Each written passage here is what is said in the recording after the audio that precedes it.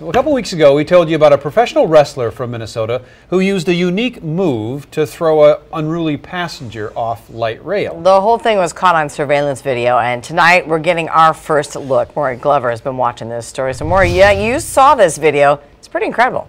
Yeah, it's not something you see every day. Shawn Daivari has worked with WWE and TNA Wrestling, but as you're about to see, his most interesting smackdown happened well outside the ring during a trip from the warehouse district to the airport on light rail.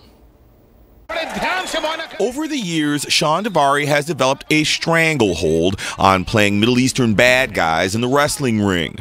But surveillance video shows this professional wrestler from Minnesota didn't choke when faced with an opponent in real life. The video begins with Daivari sitting in the middle of a light rail car, but he'll soon have a front row seat to the unruly behavior about to go down. Daivari says the man with the backpack, Levin Blair, was already drunk and swearing at fellow passengers when Daivari got on board. But an already uncomfortable situation gets even worse when this man boards the train at the Metrodome and asks Blair to move so he can put his bicycle in the bike rack. Daivari says Blair starts hurling racial slurs at the man, so the passenger hits the emergency call button to get police. But Blair is less than thrilled when another passenger tells him to sit down and be quiet. And that's when he got in that passenger's face with the "I'll kill you, I'm going to kill you" and stuff like that. Daivari has had enough and uses a rear naked chokehold to bring Blair to the floor. For the next minute or so, Daivari puts Blair in a scissor hold, causing him to not only lose consciousness, but also control of his bladder.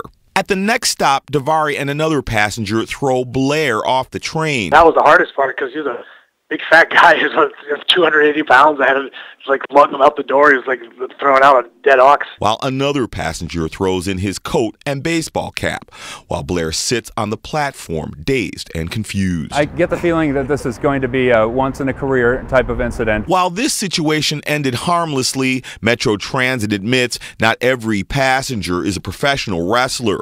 But spokesman John Seekland says the other people on the train did what they're supposed to do in order to defend themselves. Use the call box, call 911, find a different place on the train to get away from anything that might be happening.